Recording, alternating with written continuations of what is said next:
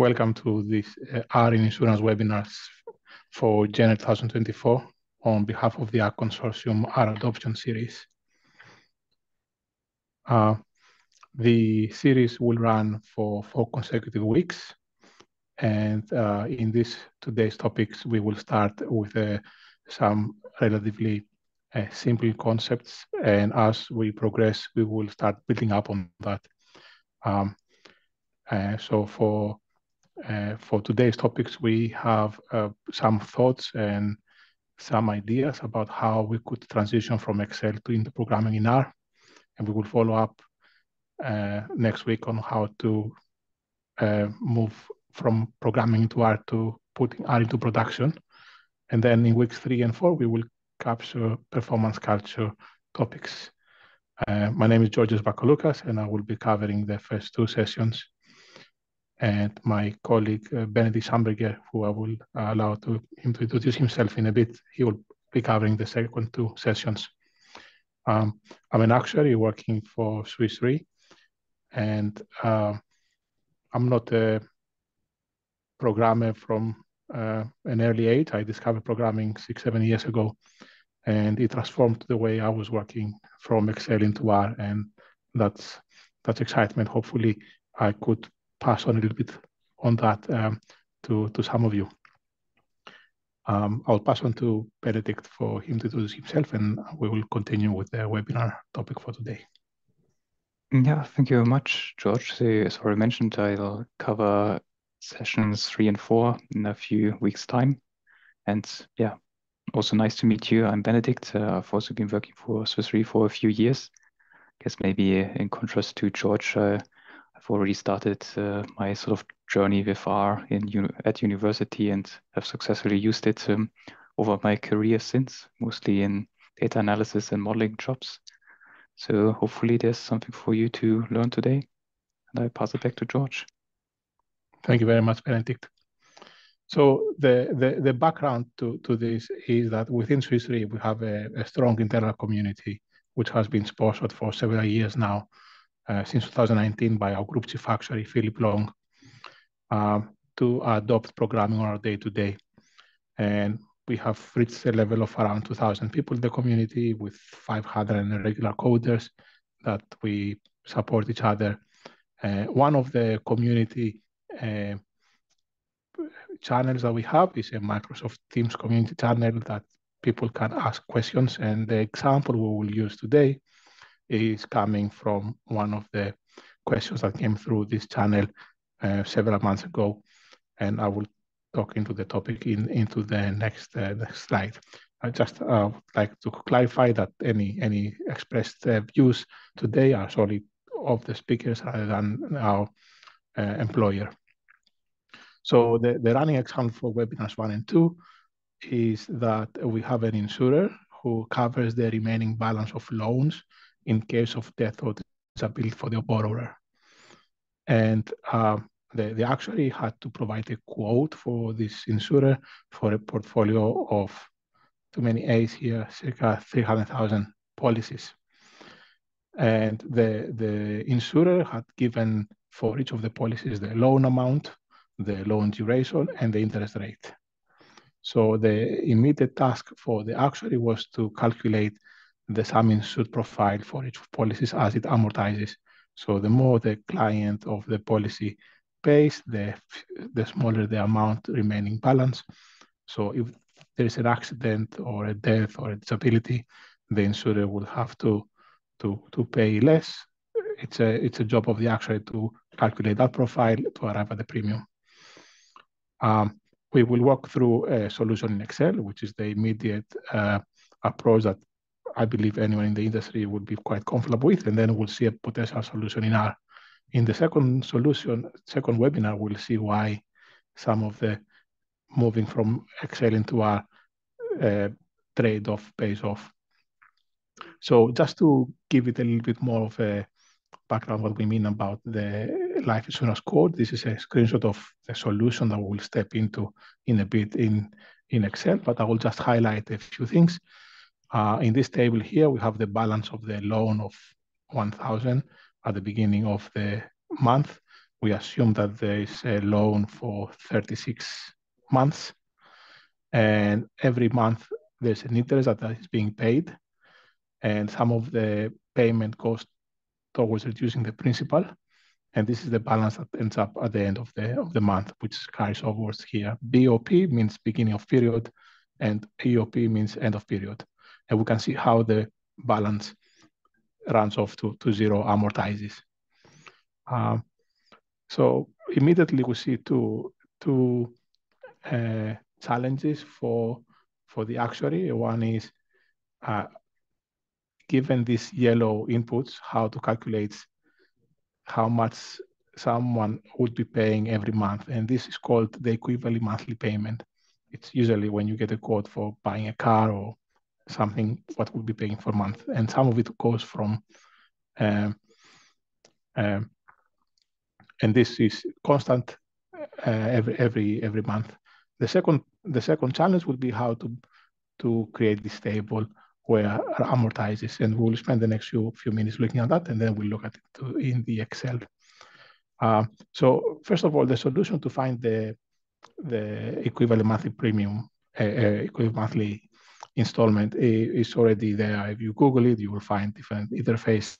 You can add some numbers and get the output. The question now is how someone can work on it on their own setup so they can add it for all these 300,000 policies. And also the mathematics about how to come up with a solution for the equivalent monthly income is easy to search online. This is a formula, and from when I was looking into that, this was a very intuitive understanding of the interpretation. So we'll take this as a given so we can move on this short series of the webinar. So one thing to note is that this calculation that we need to do on the equivalent monthly payment, essentially applying a formula in Excel with all these inputs, it's quite similar to how we will do it in R. In R, we will use an assignment operator to assign values to variable. So this is equivalent for this input. We need to calculate some intermediate steps, which is essentially the duration in months and the excuse me, and the monthly interest rate, and then we can apply this formula to calculate the equivalent monthly installment. If we step into some of these calculations, we'll see that the balance at the end of the period comprises of the balance at the beginning of the period, this F5 value, the interest that this balance is accruing, minus this equivalent monthly income. I will show you a next slide that shows the same calculation as before, but now instead of picking up the interest from this column, I'm calculating on the fly by multiplying the balance again with the monthly interest rate for a reason that it will become obvious as we move ahead. And so this is a simple formula that we can apply. The next challenge is how we can bring that formula down. And in Excel, usually you can link the cell or the next row with the cell of the previous row, and then you can drag down the formula. If you look at the formula view of the Excel file, you can see that essentially what emerges is that this is a recursive calculation where the payment, the principal left at the end of the next time is equal to the principal at the previous time plus the interest rate applied to the principal of that previous time minus this equivalent monthly income.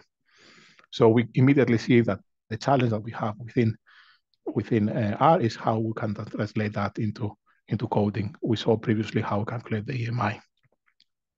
Now, some small stepping back to cover a few R concepts. So the first R concept is that R supports vectorized calculations. And what we mean by that, assuming that we have two vectors, X and Y, if we want to add them together, we can use this plus symbol, which is a vectorized operator, and express the summing up of all the elements of X and Y in a simple succinct formula. We don't need to copy paste or drag down. It just appears once. Now, vectorization is not always easy. A key challenge is when we have values of a vector that depend on the previous value of the same vector. One solution, potential solution, is to explicitly create an iterative loop. I will not go into much detail of that. What I'm going to just note is that for each of the elements, the jth element would be the equivalent of the jth element of the X and Y, and then we have to iterate over the whole vector. It works, but it's often verbose. We have to write a lot of code, and sometimes it's not clear to see what is the content of the calculation. So it motivates us to try to find the most succinct way to express this calculation. So one way to find more succinct calculation is to use recursion. We'll end up using these recursive functions reduce and accumulate, but to warm us up, we'll start with sum and cumulative sum, which might be more familiar to people, but they also can be considered as special cases. Starting with the plus symbol here, this is a binary operator for addition. If you sum 1 plus 2, you get 3. And under the hood, this is just another function. So if I use these special characters backticks to treat as a function, I can say add 1 and 2. But this, because it's a binary function, it only accepts 2 arguments. I cannot use the plus symbol for 1, 2, and 3. I get an error. I will then have to iterate and say, use the plus for 1 and 2, and then use the plus for the number 3 and the result of these 2. But this is cumbersome and inconvenient. So thankfully, we can avoid that because we have the sum function, which essentially does this recursion without us having to explicitly write it. So someone wrote the function sum from the R core team that allows us to succinctly describe this. So it's a special case of a recursive calculation. And if I give another example for the cumulative sum, suppose that we have again 1, 2, 3 as a vector. If I want to calculate the cumulative sum, I will still have to say the first argument is the first element of the vector, the second is the first and the second, the third is the first, the second, the third. That's also cumbersome, but with cumulative sum, we can arrive at the same result. So where I'm getting with this, if we abstract away what the sum calculation does, and we use this reduce operator, essentially, if we apply the reduce operator as a concept to a specific instance, which is the function plus, then we can see that we can get the same result as sum. It's just that we have the flexibility with the reduce function to define which function we want to apply. And if we want to use the cumulative sum instead of sum, then we use this accumulate equals true, which works like the cumulative sum. It just keeps all the intermediate values. And now, why this is relevant to our case.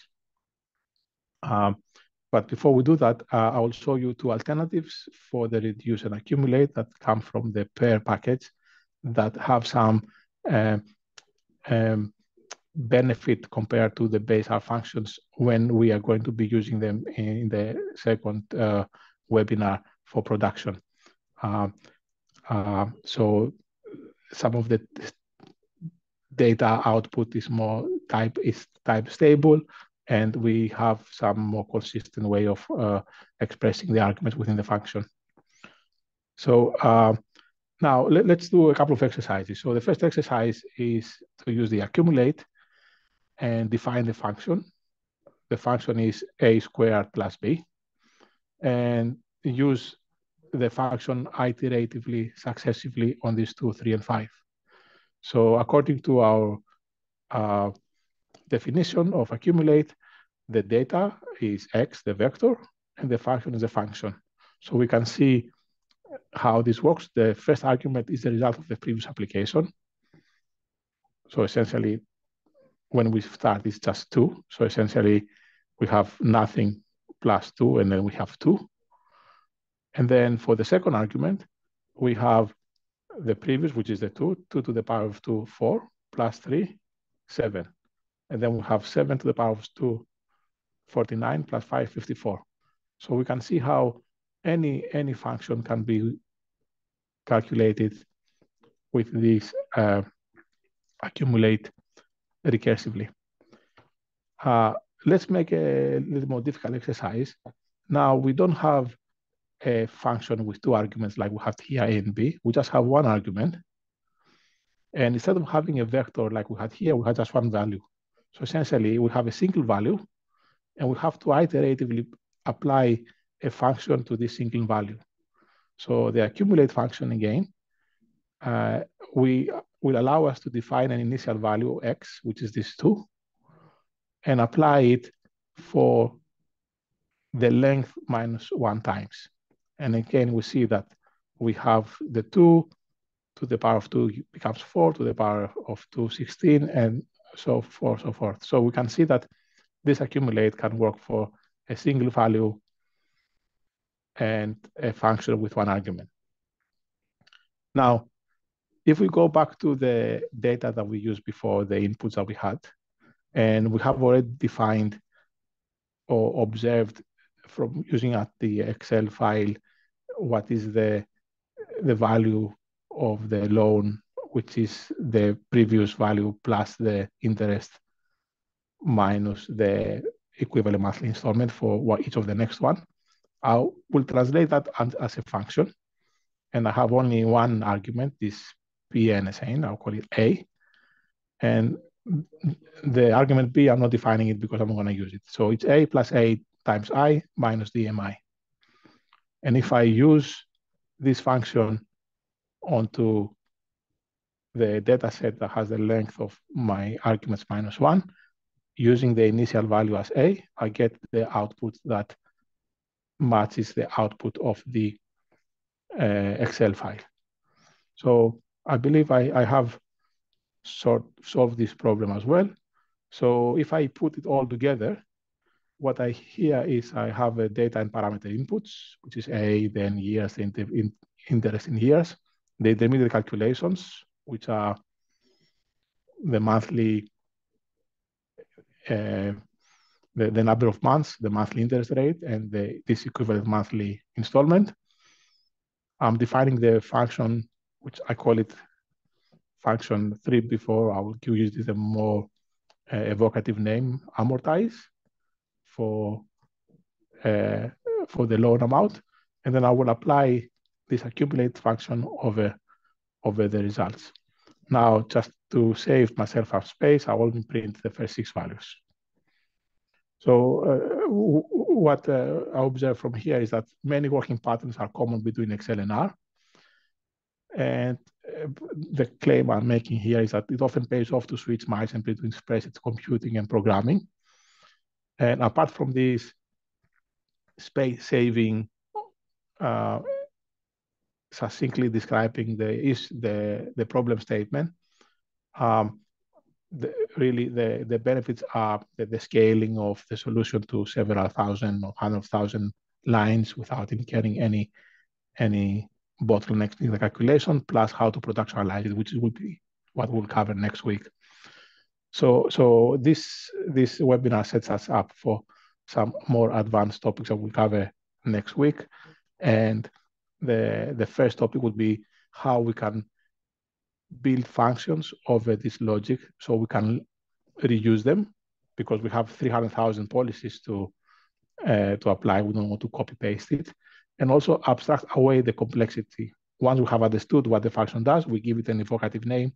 We don't have to look at it again unless we want to even to understand what's going on, and then we can use it as a building block.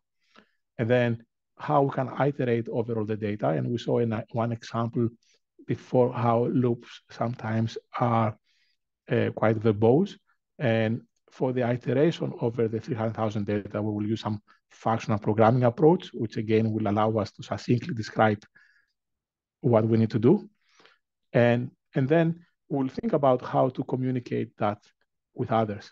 So first of all, to other programmers. So quite often when we build a solution, we might want to share it with others. This essentially other programmers is done by putting the functions into a package. So it's a programmer to programmer, if you allow me to say, interface.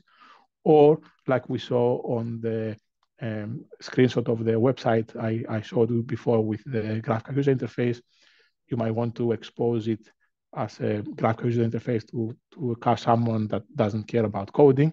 And this can be done in R using the Shiny framework. Or you might be able to build something more sophisticated, and then you want to create a computer-to-computer interface. So how can this function then, instead of turning it into a package or a Shiny application, how you can expose as a web API. So, in the next week's webinar, we will build upon on this and show how all of this can happen. I will open for Q&As in a minute. I would just want to also make one more remark. Swiss Re joined the R consortium 2 years ago because we believe it helps us protect our investment in open source and also allow us to learn from others in the industry. I will note that the R consortium has a strong membership from the pharmaceutical companies who collaborate on this technical aspect. And it provides a lot of benefits to our community, but also to the companies themselves. We have already started seeing benefits in our membership as Swiss Re by inviting experts from the ARCOSOP membership to our conferences and learning from each other. So I would encourage organizations, if you are planning to invest in R, or you are already investing in R, to consider joining the R consortium. And I'll just open now for Q&As, and I'll also invite Benedict to join me for the Q&A session. We have a few minutes available on the official time, but both Benedict and myself are happy to stay longer for an informal chat or discussion around what we have seen today. Thank you very much.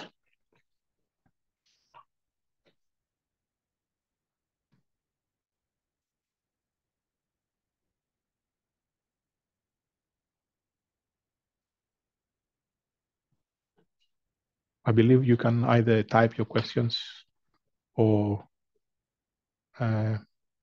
potentially allow yourself to unmute. Is that an option?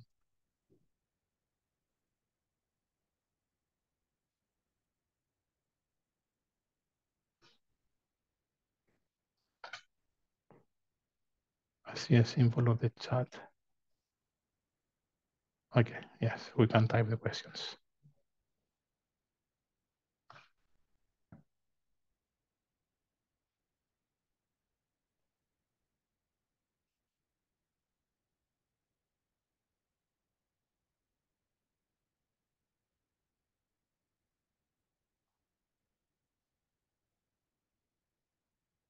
Okay, I think a couple of questions are coming up.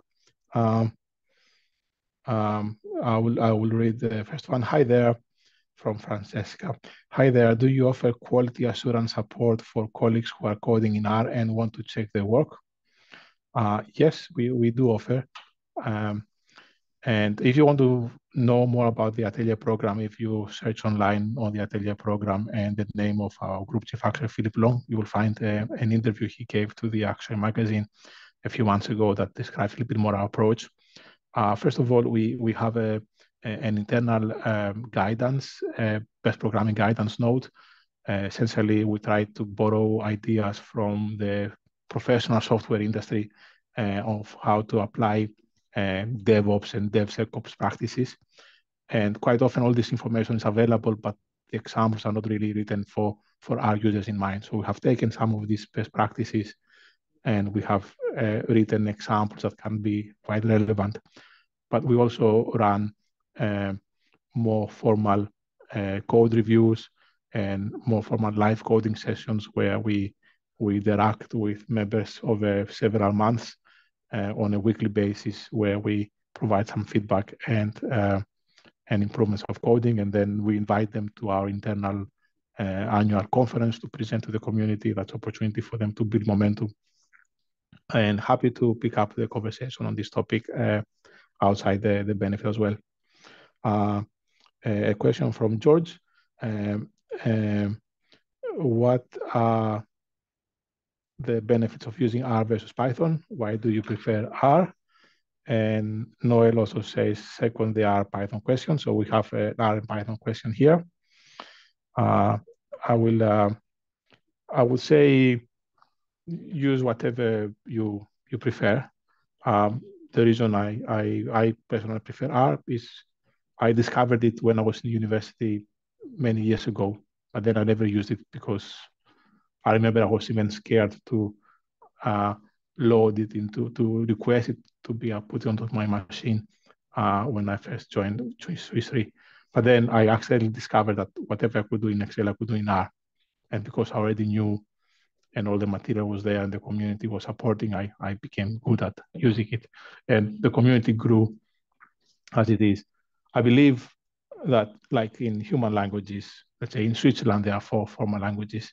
The questions between which language you use, it typically is a history question rather than a question about, what is in a vacuum considered the best programming language. But this is a very big topic and we can always discuss it in a bit more detail. I'm very happy to engage on that. Will the slides from the presentation in the future ones be available? Yes, they will. Also, the presentation, I believe, is recorded. Hi, do you have any challenges implementing RStudio from an IT security perspective and also for hosting local Shiny apps? That's a very good question. I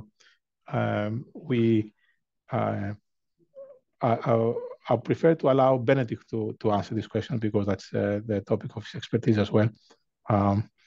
Benedict? Yeah, happy to give it a go. So, I believe taking the 2 aspects of it, so I think we are very happy at Swiss Re that for, let's say, our studio desktop and regular R on your computer or laptop, we have a good support from IT who go through some IT certification that makes sure that it's properly configured and secure from an IT security perspective for use. For hosting Shiny apps, I think more recently or more recent years, we are also managed to get some of the POSIT or formerly RStudio from the company products that allow us to easily share Shiny applications or photo documents or presentations like the one that George is currently showing on our server, also supported by by a very small internal IT team who essentially make sure that the server's up and running and that people can deploy, let's say, their Shiny apps there and it's available. And yeah, as I think George already mentioned, this was very valuable if there are some active R user community that helps guide or helps motivate or formulate these requirements to your internal IT teams to make sure that they are heard and implemented as useful to the users. Thank you very much, Benedict. And as you rightly noted, this presentation was done in Quarto, published on our internal POSIT Connect, and I'm sharing it live here. A technical question on the topic at hand by Russell. In your accumulate example, how does R know what the previous value is? Do you need to ensure the data is sorted, grouped in a particular way? That's a very good question. Yes, the data are sorted both in Excel and in R by the month which they have been occurred. So it's would you be able to say time series? Yes, it's an ordered data set. Absolutely.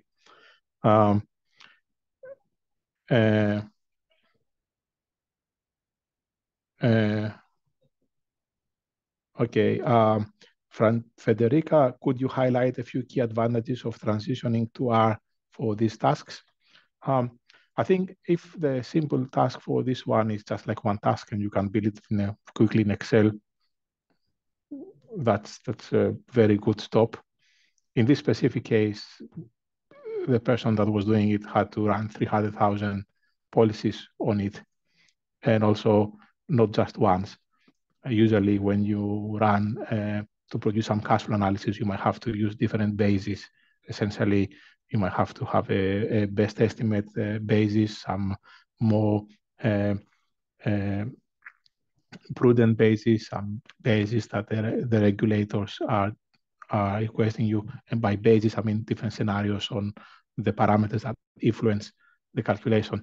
So each run might be 5 or 6 or 7 parallel runs of these 300,000 policies. And then it becomes quite time consuming. The other benefits would also show on the next weeks how you can put into production and share it more professionally. I hope that covers Federica, but please feel free to approach later for more questions. I'd like to ask Benedict to respond to does an object-oriented approach help developing your programs in R, or is it unnecessary? Benedict? I think that's a very good question, and maybe also lightly touches upon the R versus Python one. Broadly speaking, it's probably a question of style. I mean, I personally, well, it also depends on how intimately you know R, but broadly speaking, I think what George has shown today is a more sort of functional style and less an object-oriented one, where you essentially say you want to apply a function over different objects, or here like a vector of cash flows, and want to get the results that way. And I think that is a style of programming that is very well supported by R, and that at least I found very helpful also for many well, challenges or issues that I wanted to solve in my work. So I definitely think that sort of strictly or encapsulated object-oriented approach is not necessary in R. But I would also think that depending on like you and the team you're working with, it could also be a valid choice to solve your problems.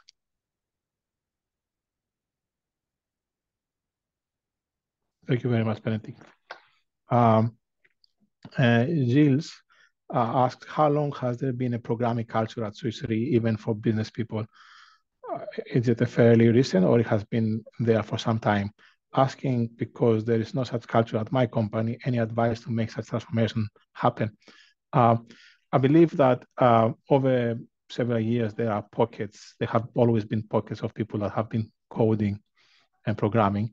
The Atelier program was kickstarted in 2019, late 2018, and was essentially a program that was sponsored by our group chief actuary, who had just joined as a group chief actuary on this role, previously in different role within Swiss Re. And the discussion with the board was about how we can make sure that the actuaries are equipped with data science and communication skills. And we started quite slow and quite basic, running workshops in different locations, and then the community grew. As Philip would say, people came out of the woodwork, and actuaries are typically we are problem solvers, and when we're doing Excel, we are almost programming. Some people have written papers about how Excel is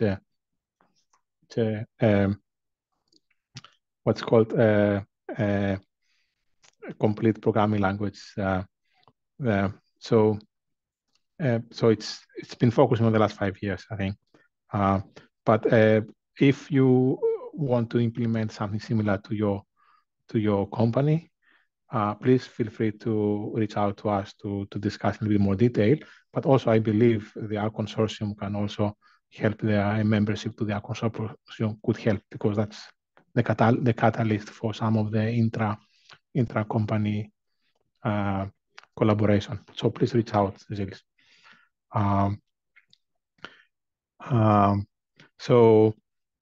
Noel, this was a great introduction. Will it be available to see the recording so we can walk through on our own? Absolutely, yes. Now,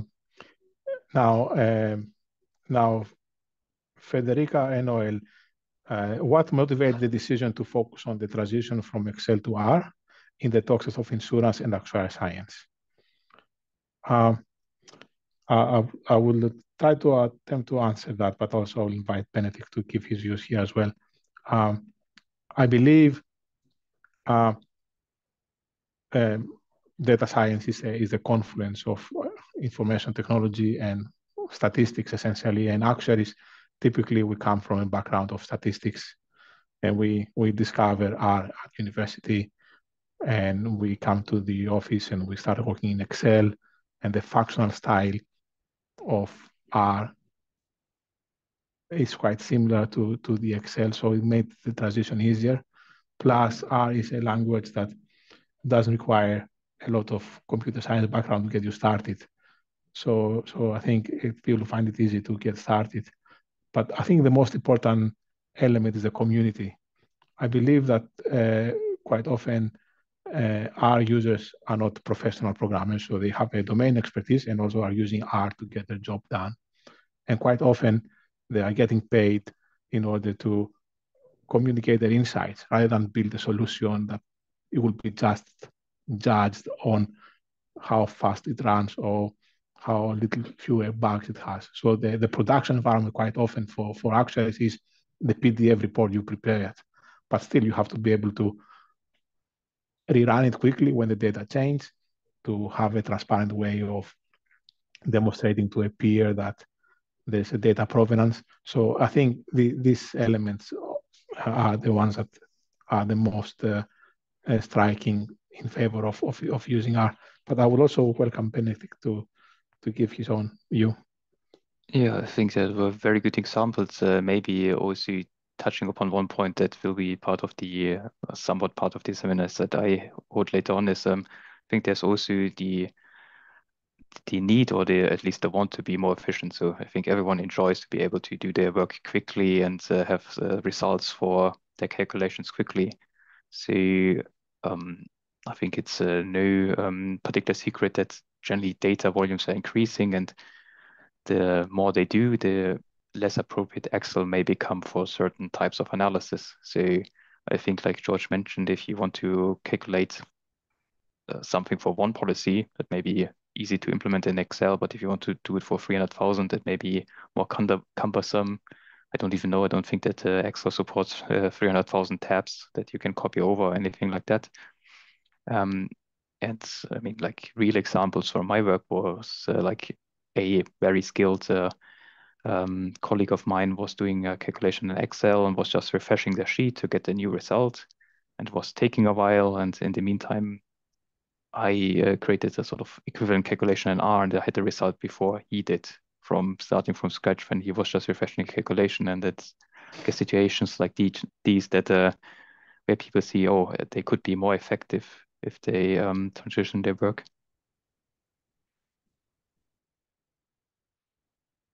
And I hope this also covers Noel's questions as well. So we have a zero inbox of questions, but we had many questions, which was very, very happy to attempt to answer. We are 8-9 minutes over time, but that's fine because we thought we might be, and we will be happy to stay a few minutes longer if there is any question. Or Bill has come up with a question, and so we will answer this, and maybe I would suggest that we close afterwards if there is no other question coming up before we answer this. How do you manage analyst access to packages and any limitation on which package is allowed? It's a very excellent topic. I would prefer Benedict to give an answer on that. Mine might be with a lot of emotion. So, Benedict. Yeah, and I guess the different angles to that question as well. I think one typical angle is the one of since, let's say, the packages may just be a different person writing some code, how do you really know it's doing what it's supposed to be doing, that there's no error or no random numbers that you get out of it? And I think that's probably more challenging if you go into let's say, areas that are not as well supported by the community. So essentially, you have some very expert small niche area where there may not be as much of a community that sort of peer reviews these open source packages and builds some confidence over time that they're doing what they're supposed to be doing.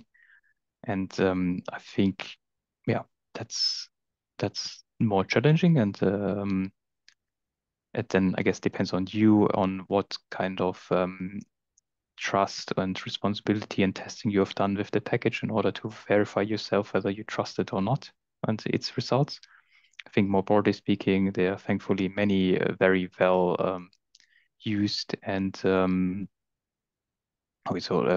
or many packages that receive a lot of feedback and be on GitHub, and you can see the issues, and you know that they are used by millions of people over the world, by millions of people over the world. So you would actually be able to see that they are widely used, and you can also see the source code and probably trust them more than some proprietary software by some company that says that they have checked it, but you don't really know how well they have checked it or whether they actually did. So I guess that's one angle. On a different angle, maybe from the IT security perspective again, that can also be challenging depending on your view. So clearly, with a commercial use at Swiss Re, you need to make sure that we don't violate any software patents. So we don't make any use of software against its licensing agreement. Then I think what we also often employ in our context is some sort of automatic scanning for rights, IT licenses, and for potential vulnerabilities in software. However, I think we also have a relatively open approach. So while we have the sort of curated or more well-managed set of packages, we also allow people, broadly speaking, in some environments, allow people to also, I guess, go out and use the packages that they need on their own responsibility. Not sure, George, whether you wanted to add anything to that? Just a point of the open source solutions are used by all the companies and by us on a daily basis, and we need to be able to find a way to utilize that. Otherwise, we cannot essentially operate. So companies have come up with solutions of scanning is one that you mentioned as well. We have a quite strong and I would say robust digital governance framework within Swiss Re.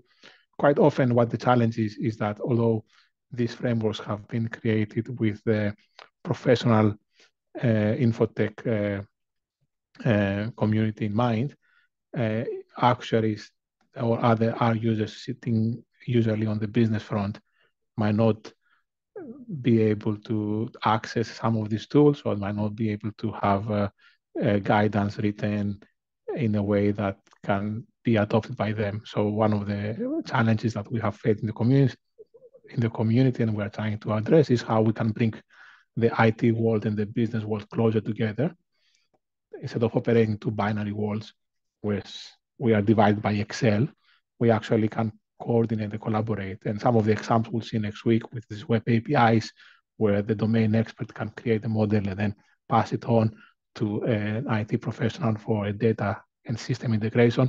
This go into solving those. So I believe these interactions and intersections are things that we can add value by working together.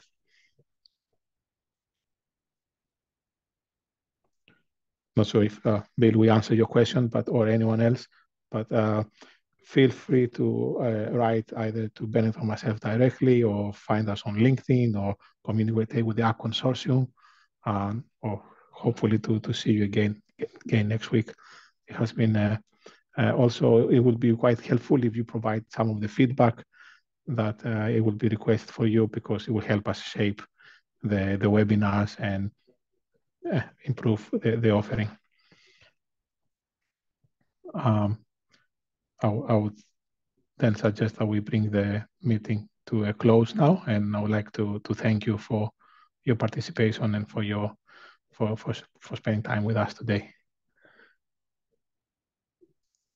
Thank you very much from my side. Goodbye. See you all next week.